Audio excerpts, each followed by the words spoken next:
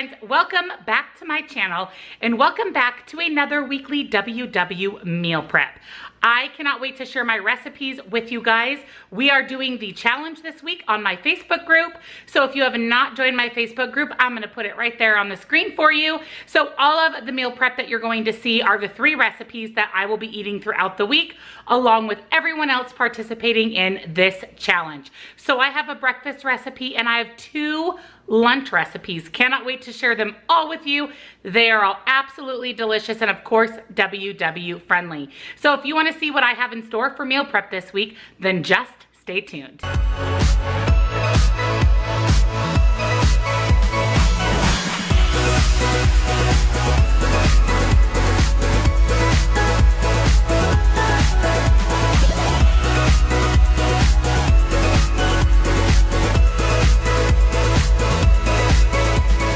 Breakfast this week, we are going to be having a breakfast hash brown casserole. You guys, this sounds so good. You are not going to need anything else for breakfast other than some fruit because you have your protein, you have your starch, and you even have some cheese. So let me show you first what is in this week's casserole. So you're going to need some milk or milk alternative.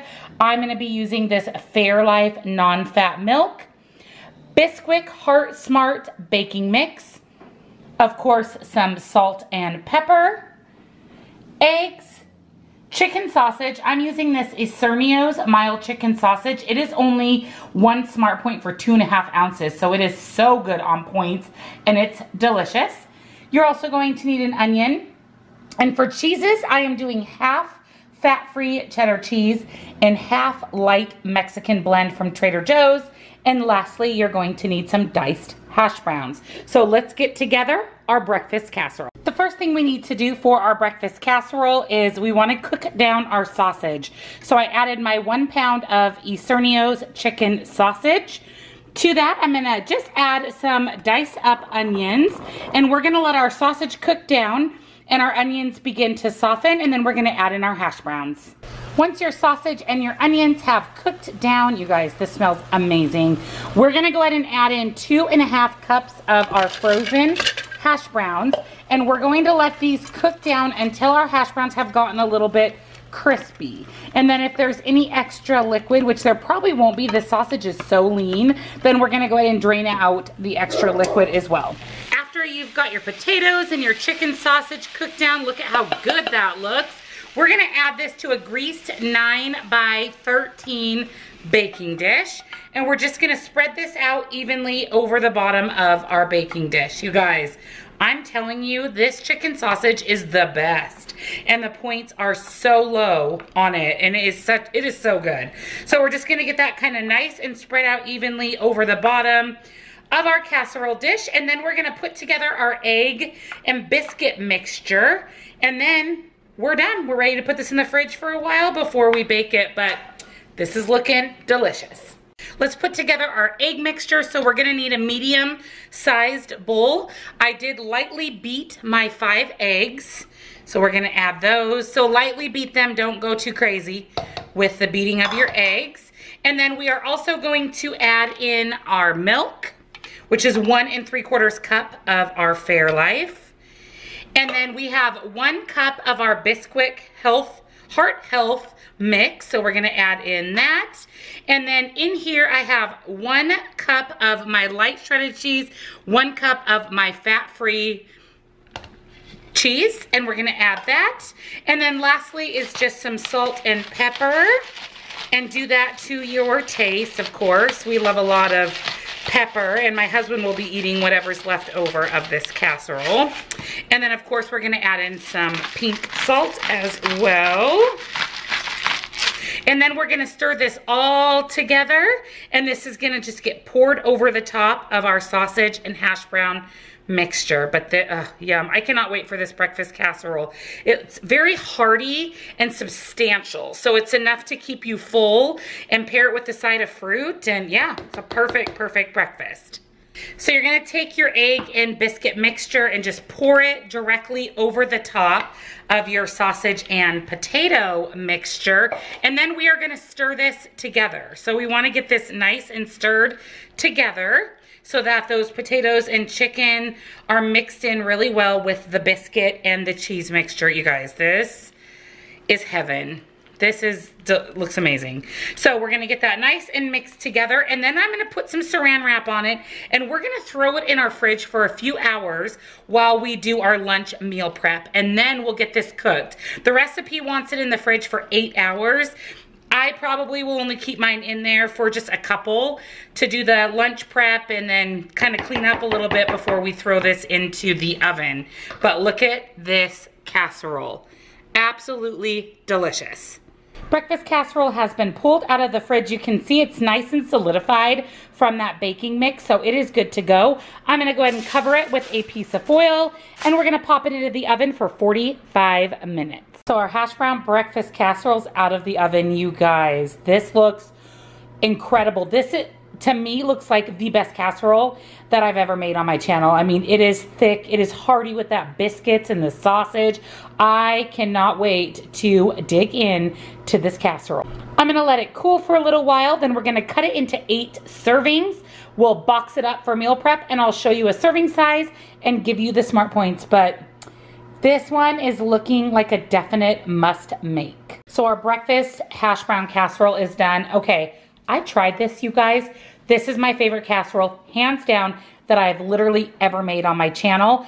I divided mine into 8 servings, so this is 1/8 of the casserole. So this is a huge serving. You can see over here that I've put the other 3 servings in a bowl for my husband. Look at that. It is so fluffy from the biscuit mix. It literally tastes like a cheddar sausage biscuit. I mean, it is that incredibly good, but you can taste the potatoes from the hash browns and all the cheese. It is amazing. So I'm going to be having 1/8 of the hash brown breakfast casserole, and I'm just gonna simply pair this with a fruit for 0 points. So the only thing that I have to count points for is my actual slice of the hash brown casserole. And 1/8 of this casserole, so one of these huge slices, 5 smart points. So this entire breakfast is only 5 smart points. And you guys, definitely make this casserole, hands down, my favorite I've ever made. For lunches this week, or part of our lunch, we're gonna be making Jamie Eason's turkey meatloaf muffins. I have made these before, and these are literally one of my favorite things. They are so low points, and they are truly delicious. So I have halved the recipe. It does call for 2 pounds of meat, but that's just too many muffins for me. So I went ahead and halved the recipe. So let me show you what is in our Jamie Eason turkey muffins.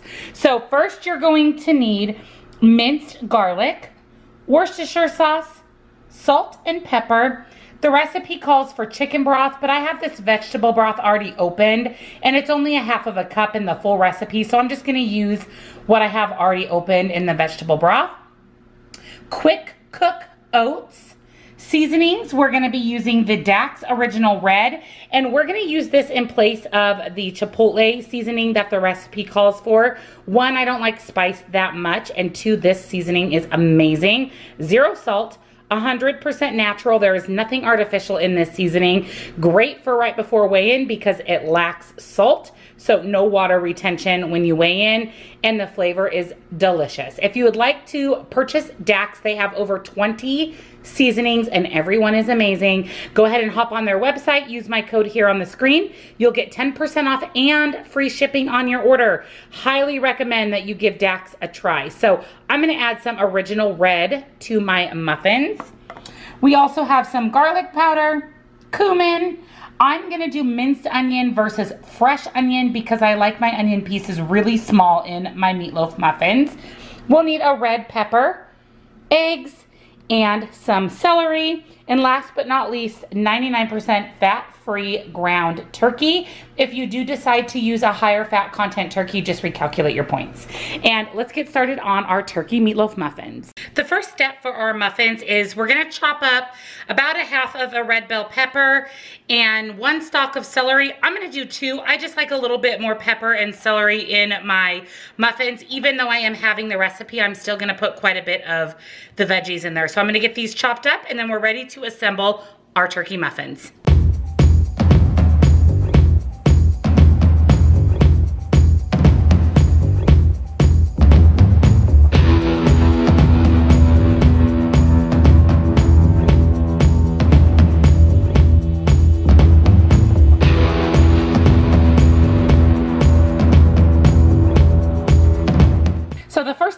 to do for our muffins is saute down our vegetables. So I have sprayed my pan here with some nonstick cooking spray. To that, I'm gonna add my celery and my red pepper that we chopped up. This is also where you would add in your fresh onion, but I'm gonna go ahead and add in my minced onion, just a little bit of minced onion. And then we're also going to put in a fairly good sized scoop of minced garlic. And we're just gonna let this saute down for just a few minutes. As your vegetables are beginning to soften, we're gonna go ahead and add in our 1/4 cup of chicken broth or vegetable broth, whatever you are using. And then 1 tablespoon of our Worcestershire sauce. And so 1/2 tablespoon if you're halving the recipe. So we're gonna go ahead and add that in. And then we're just gonna let this cook for a couple more minutes. We just wanna make sure that our vegetables are nice and softened. And then we're gonna allow this to cool for a couple minutes as well before we put together our meatloafs. Now we're ready to assemble our meatloaf muffins. So I have my pound of 99% fat-free lean ground turkey. To that, I'm gonna add 1/2 cup of quick cook oats. I'm also adding 1 egg white, because again, remember I'm having the recipe. I'm also going to add quite a bit of seasoning. So first some black pepper. And again, do that to your taste. As you know, I do like quite a bit of pepper in my food. So I'm gonna add some ground black pepper. We're also going to add in some salt. So a little bit of salt. And then we're ready for our Dax Original Red. So we're just gonna put a little bit of that in there. And then garlic powder. And lastly, some cumin, which is gonna add such a nice, authentic flavor to it. I'm gonna give this a quick stir just to get that egg white combined a little bit here in my ground turkey. And then the last thing that we have to do is add in our sauteed down vegetables. So give that a nice big stir, get everything nice and combined, and then we're ready to roll these into balls and put these in our muffin tin. Next, we're gonna grab our muffin pan. I'm making 6 turkey meatloaf muffins. These are amazing. These are the silicone cupcake or muffin liners. I bought these off of Amazon. They are linked down in my Amazon store below. Must have for any type of muffin, cupcake, you name it, they're awesome. I did spray them with a little bit of nonstick cooking spray. And then here we have our meat mixture. So what we're going to do is I always like to take my hands and just make sure that everything is really truly nice and combined together. We want to make sure the egg is in with all of our turkey. And then we are going to roll these into 6 balls, and these are going to be quite large muffins, which is great because we're going to have 1 per day. So go ahead and roll your mixture into a ball, and we're just going to pop that into our liner, and we're going to repeat that until all 6 of our liners have a delicious turkey meatloaf muffin.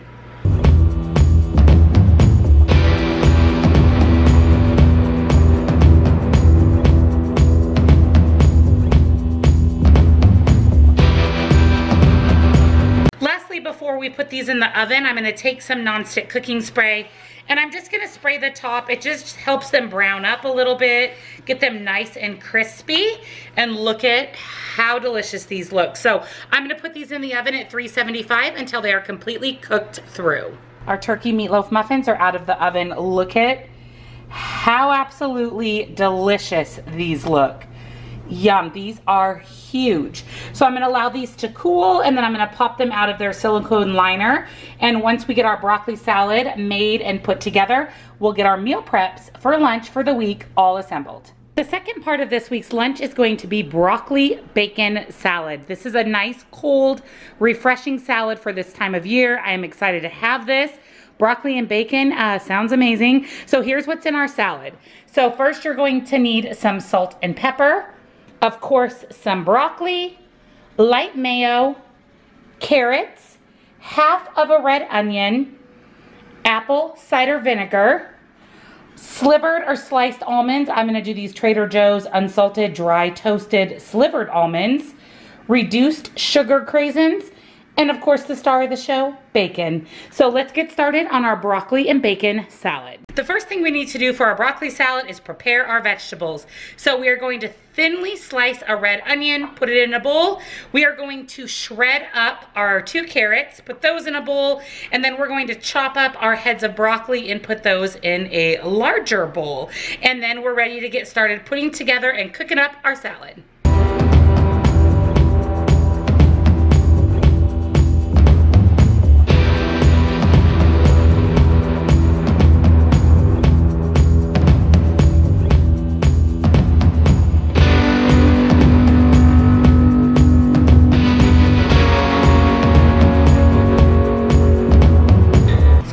For the broccoli salad, sorry for the microwave noise. I have my bacon for the salad cooking away in the microwave, but I did bring 4 cups of salted water to a boil, and to that we are going to add in our broccoli florets. We're going to flash cook these for about 5 minutes. In the meantime, I'm going to add some ice and water to this bowl, and then we're going to pop our cooked broccoli florets into this bowl to get them nice and blanched and ready to make the salad. After you've cooked your broccoli down for about 5 minutes, we are going to use a slotted spoon, and we are going to move our broccoli into an ice bath to blanch it. It'll keep its nice dark green color, and it will cool it off very, very quickly. So I'm going to remove all the broccoli, toss it in my ice bath, and let it cool for a few minutes, and then we're ready to put together our salad. So the first step to put our broccoli salad together is I've added my drained cold broccoli to a rather large bowl. To that, I'm going to add my 2 shredded carrots. Now you can shred yours in a food processor, or you could even buy the julienne carrots. I just like mine shredded really, really finely. So this works really well. And then I have my half of a red onion, thinly sliced. Now I love onion, so I am in for all of this onion. It looks so good. And then here are my slices of bacon, all crisped up and crumbled. And then 1/2 of a cup of the slivered almonds and 1/2 of a cup of the reduced sugar Craisins. And then we're gonna give this a nice stir, get everything nice and combined. Look at how fresh and summery and delicious this looks. And then I'm going to simply mix together our dressing for the salad, and we're done. It was really, really easy. I think the longest part, honestly, is just kind of chopping everything up, but it looks delicious. So I'm gonna set this aside and let's put together our dressing. So let's put together our dressing. So I have 1/2 of a cup of Lite Mayo. And then I have 3 tablespoons of apple cider vinegar. And we're just going to add a little bit of pepper, and we're going to add a little bit of salt. And this is very easy. We're just gonna take a little whisk, and you're just gonna whisk it together until everything is nice and combined. And then we'll add this in with our fresh broccoli salad. And that is going to complete it. So super easy, just give that a nice, good mix. And the last step is we're gonna add in our dressing that we just made in with our broccoli salad. Oh, this looks so good. It smells so good. And then just take your spoon and just get it a nice stir. Make sure everything is mixed together, that dressing and everything is combined onto the broccoli salad. And I will give you a tip with this salad. It is best to make this a day ahead of time. It gives a chance for all the flavors to really meld together when you make it in advance and allow it to sit into the fridge. So it's gonna be perfect because I won't actually be eating this until Monday, which is tomorrow, for my part of my lunch. So I'm gonna get this all mixed together, and then we're ready to get our lunches for the week assembled. And my turkey muffins are nice and cool as well. So look at how good this looks. So here is our completed lunches for the week. I am incredibly excited for this lunch. I know those muffins are amazing, and I tried that broccoli salad. You guys, it is a must make. So I decided to have one of my turkey muffins. One of these muffins is only 1 Smart Point. So it's a super huge muffin. It is delicious for 1 Smart Point. And then over here, I have 1/6 of my broccoli casserole. The recipe actually makes 6 servings, and 1/6 of this is only 5 Smart Points. So this lunch is a 6 Smart Point lunch, and look at everything that you're getting. So absolutely, positively delicious. And this salad, you guys, you have to make it. It is so good. Everything is so good.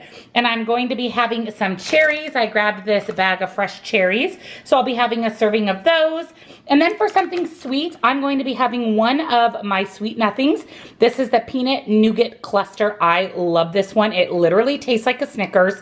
You can have one of these chocolates and they look just like that. I mean, they are delicious. 35 calories, one of these chocolates for 1 Smart Point. You cannot beat it at all. They are delicious. They satisfy that little bit of a sweet tooth. These are purchased on the Protein Wise website. There is a link down in my description box.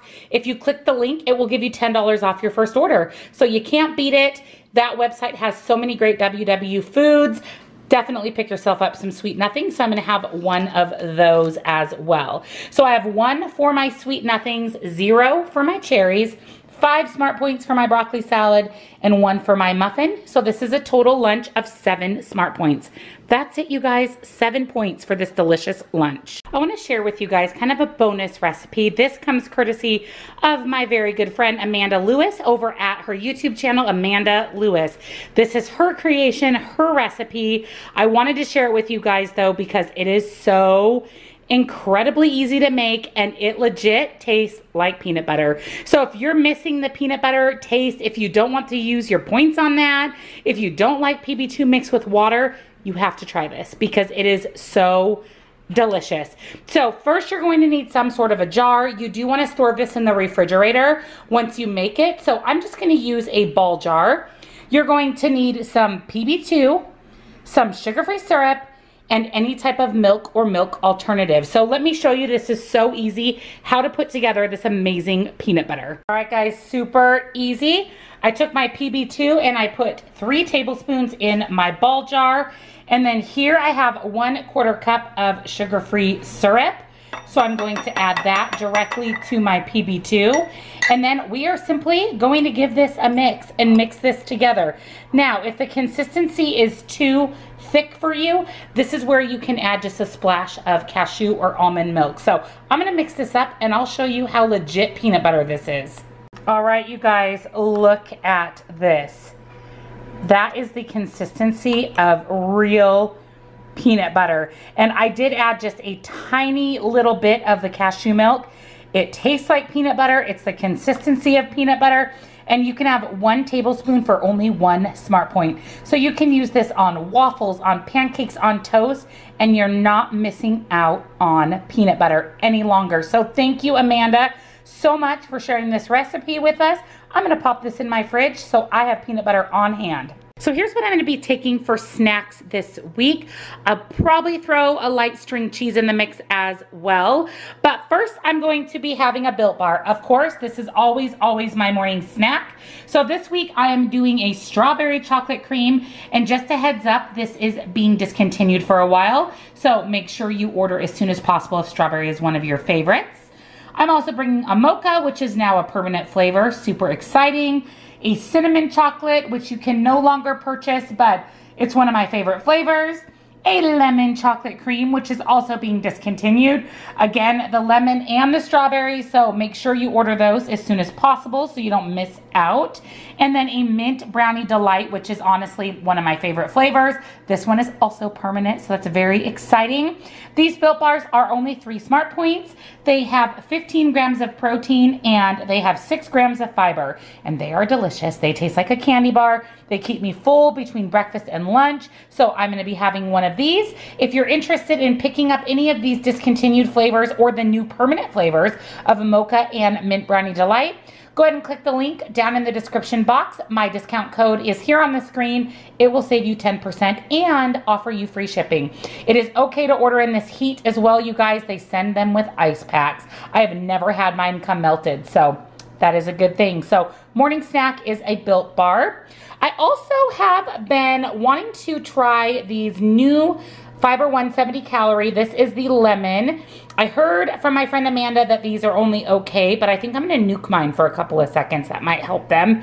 But these are only 2 smart points. So this is the new lemon fiber one. Do not scan these, you guys. They will come up as 3 smart points. Enter the nutritional information and you will see that they are 2. So I'm gonna have one of those. And then I'm gonna have my toasted coconut vanilla jennclayton Fit Greek yogurt. I'm going to top that with my favorite thing ever, which is the vanilla or any of the Julian Bakery Pro granola. These, check out these stats, you guys. You can have an entire half of a cup of this granola for only 2 smart points. What I do though is only put a tablespoon or 2 here on my yogurt and it is 0 smart points. This granola is amazing. This particular one is vegan because it is made with a pea protein.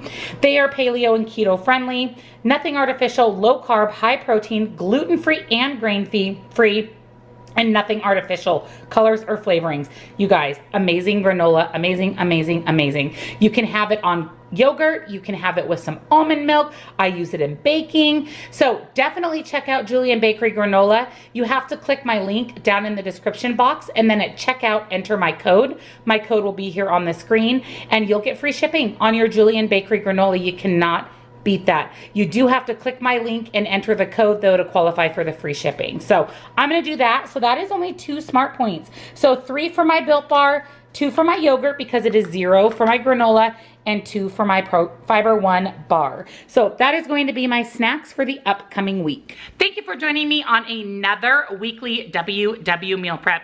Again, this is the recipe that everybody on my Facebook group that's joining in this week's challenge all going to be eating. They are WW friendly, delicious, low points. I've developed an entire menu and recipes for the entire week. So check it out on my Facebook group if you haven't joined already. We have almost 7,000 people, 7,000 wonderful, positive people. So check out my Facebook group. If you're new to my channel, I'd like to welcome you. Make sure that you subscribe and hit the bell. That way you're notified each and every time that I upload. I'd love it if you thumbs up this one. Comment down below. Let me know what you thought of these recipes and which one or all of them do you want to try. And I'll see you guys all in my next video. Bye.